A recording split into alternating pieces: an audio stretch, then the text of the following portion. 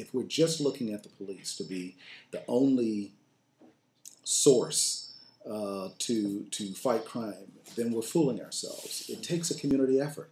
And the only way we have a community effort is when we have people understanding who lives on their block through block parties or other kinds of engagement, orange hat patrols. In fact, I'll be joining folks at 13th and D, 13th and E tonight to actually do an orange hat walk patrol.